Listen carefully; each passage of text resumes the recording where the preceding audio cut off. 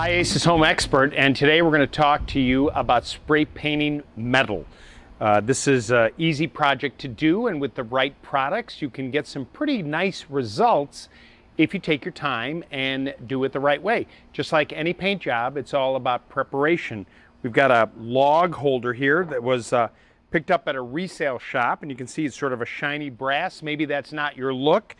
I have a can of Ace Premium paint and primer in one spray paint. It's a nice versatile coating that is the perfect paint coating to use on an application like this.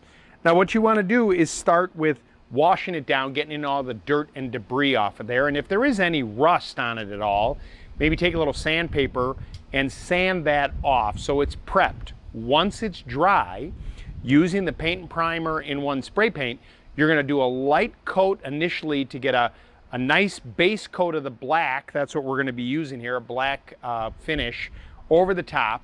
And it's probably going to take 2, maybe 3 coats of paint to get the desired look we're going for. Just using a rag with a very mild solution of dish soap and water, just to get all that dust off where I just created the sanding that I created from using the sanding sponge.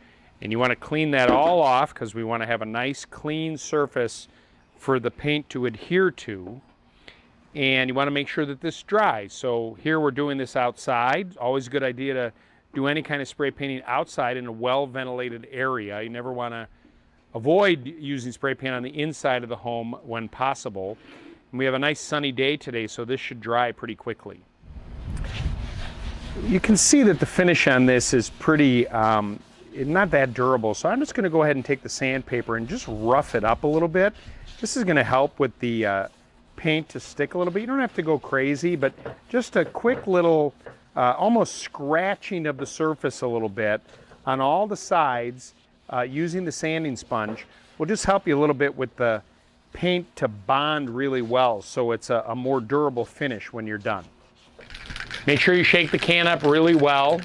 Couple minutes or so, you'll hear that little metal ball that's inside of there kind of going back and forth, and we want to make sure that all the paint is mixed up really well. This is very important to do, and even throughout the painting project, every now and then, give it a little shake to keep the color and the finish consistent as you're applying it.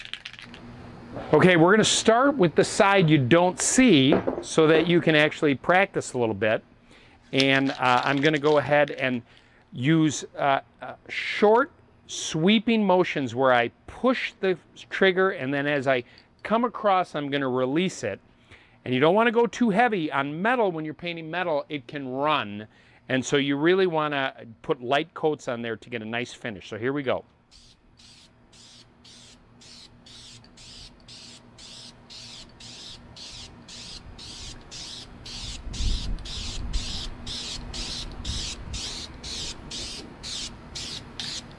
Whenever you're spray painting, you want to move around the material that you're painting so you can make sure you're getting even coverage throughout the whole thing. So you want to change that angle so you cover everything.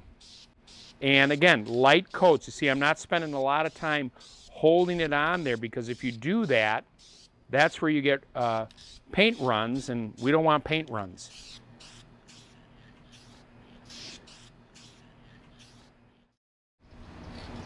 I love using spray paint. It is the best way to bring stuff back to life.